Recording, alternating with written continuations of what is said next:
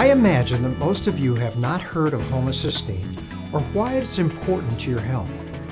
In 1969, Dr. Kilmer McCulley, a pathologist and researcher at Harvard, reviewed 2 autopsies of children who died because of suffering a heart attack.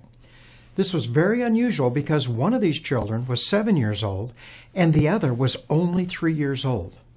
These children had a genetic disorder called homocystinuria.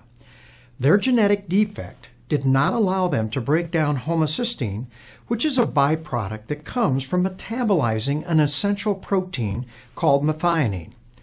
You see, normally the body is able to break down this essential protein into homocysteine and then into a more benign product. However, these children with homocystinuria are not able to do this, and they have extremely high levels of homocysteine. Homocysteine is known to cause tremendous inflammation of our arteries, and in these children it leads to premature heart attacks. Most of these children never see their teenage years because they die prematurely from a heart attack like these 2 young boys did.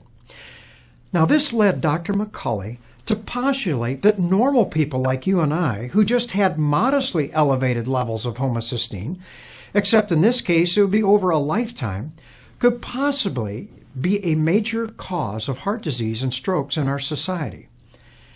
Dr. McCulley's research was initially met with great enthusiasm. However, in the mid-1970s, most of the funding of his research was moved to cholesterol research, and in 1979 he was actually fired. Well, we all know now that cholesterol research and cholesterol-lowering drugs are the mainstay of the medical treatment of heart disease in the world today. However, most of us are not aware of the fact that research done in the late 1980s and early 1990s has shown that nearly 15% of every heart attack and stroke in the world today is the result of elevated homocysteine in your bloodstream. Dr. McCulley was right after all. This is truly sad when you realize that the main reason homocysteine levels in normal people are elevated is because they are deficient in B vitamins like folic acid, vitamin B12, and vitamin B6.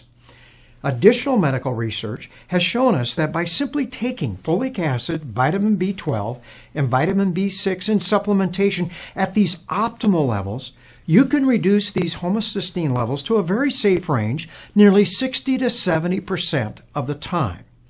Therefore, for pennies a day, we can significantly reduce one of the major causes of heart disease and stroke in the world today.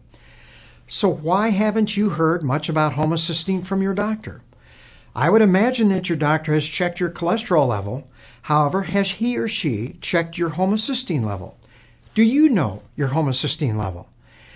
I have shared in earlier medical minutes that heart disease is not a disease of too much cholesterol in your bloodstream, but instead is the result of low-grade inflammation in your arteries.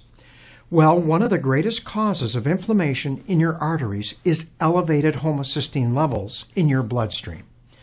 However, there just isn't much money in recommending B vitamins. There are no pharmaceutical companies taking out full-page ads in the USA Today warning you of the dangers of high homocysteine levels. Dr. McCulley feels that this is the main reason that Harvard did not want to support his research.